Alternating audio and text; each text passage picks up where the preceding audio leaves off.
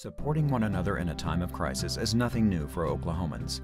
Every day, Oklahoma families are stepping up to foster and support both the children brought into state care and their parents who may be experiencing a time of crisis. The support and love shown to Lori by her caseworker and foster families serve to reunify her with her children and get her back on her feet. Everybody needs that, hey, you can do this. You got this. Consider becoming a foster parent today and help one of the many families like Lori's get back on their feet.